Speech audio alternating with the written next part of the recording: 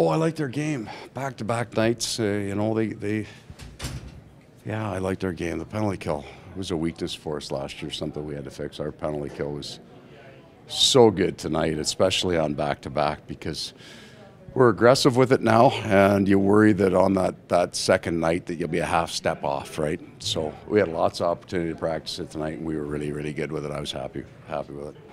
Goalie was real good, you know. That's a tough thing. You come in back. Yeah, I was happy with their game. What can you say of Anthony Stolarz? Yeah, it was great, right? He's a big man, and he got to the post a few times, or a few scrums. I thought made a couple of big seam saves.